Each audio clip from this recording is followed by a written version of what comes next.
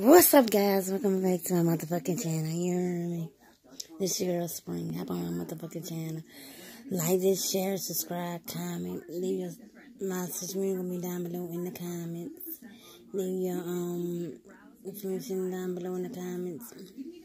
Your vibes get into your motivation and everything.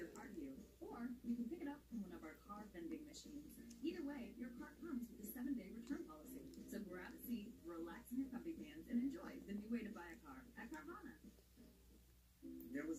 This is gonna be about low self-esteem. I used to have a low self-esteem back then when I was a kid. I had it real bad when I was little. I didn't have high self-esteem. And people picked on me and shit. It was about beat that ass.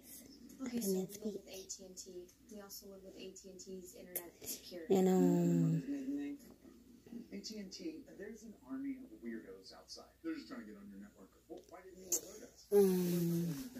low self-esteem is not no joke. Y'all need to stop picking on those kids who got low self-esteem. That's not what's up. After why they gonna beat your ass and blow that bitch up? Blow the school or whatever. Because low self-esteem is not what's up.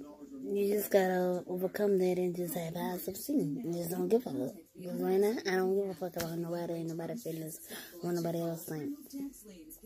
Okay. Let us take the stress of back taxes and the IRS off your shoulders, so you can spend time on the important things in your life, like your family or your business. If you owe more than $10,000 in back taxes, call now and find out how we can help you. So, with low self-esteem, if y'all having trouble with low self-esteem, just talk to somebody. Reach out to somebody. Call somebody. Get some help. Talk to somebody. Go out, do something.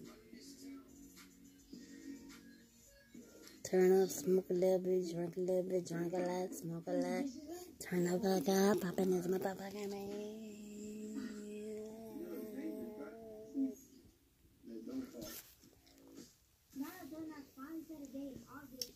Bye.